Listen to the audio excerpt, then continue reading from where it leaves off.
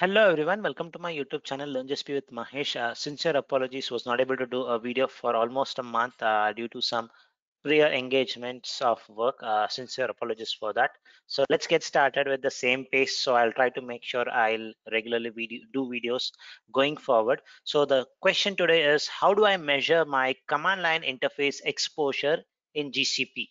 So command line exposure is very, very important, whether you are planning to become a cloud architect, a network engineer, data engineer. So the command line exposure is very, very important. I have many times emphasized this, and I've also posted few videos in my channel. So I'll try to put those in the description. You can look into it. Today we'll see how do we measure it, because measurement is something very important, right? I can say that I'm intermediate, have an intermediate skill set in Linux command. Will it be helpful in the exam, or will it be helpful when I become a real cloud architect? So measurement is always a good thing. So instead of me saying how much you are proficient, how much more we have to do it, so let's look for a measurement. So that's what we are going to do today. So let's get started. So for people who wanted to become a cloud architect, the official material itself, so if you just go to this link, cloud.google.com/certification/guide/professional cloud architect, they have a complete details what are the content which will come, which you need to prepare for the exam. And if you look into this, one of the things which shows is basically you need to have exposure on command line is what it indicates, this one.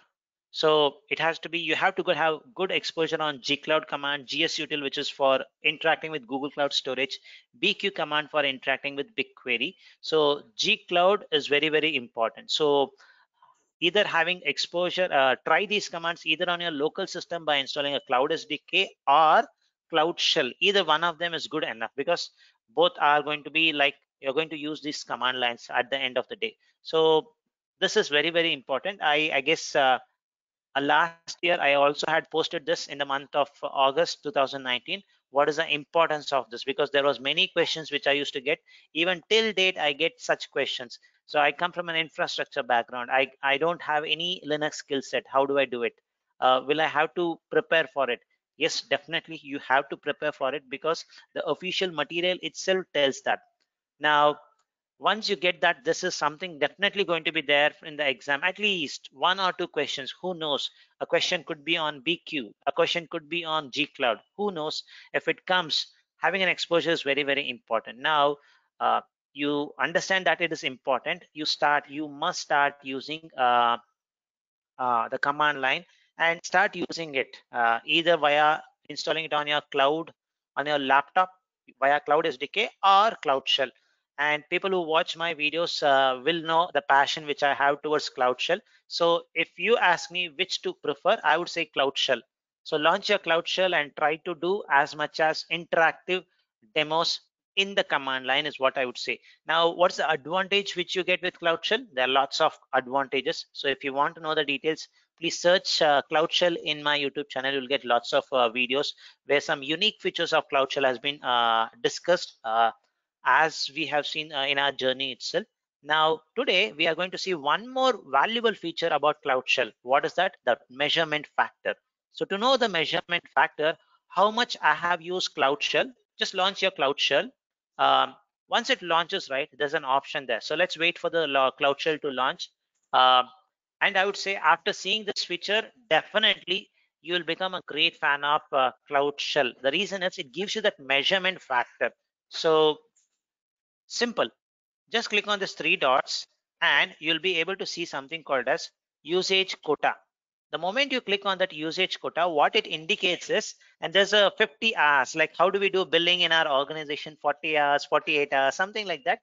So there's a per week kind of a quota, weekly quota, which or usage limit, where it shows I have used only 5 hours in the entire week Cloud SDK or Cloud Shell. So which is not enough.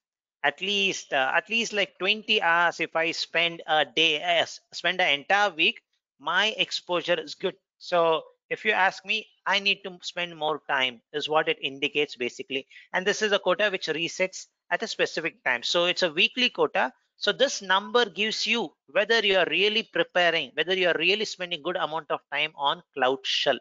So at least 10 hours is a good number is what I would say. So you are the judge. Now you have a measurement factor. Make sure every week you hit on this quota usage, and you'll come to know whether how much you have spent time. So does not matter whether you're preparing for the exam or you are already a cloud architect, a network engineer, a data engineer.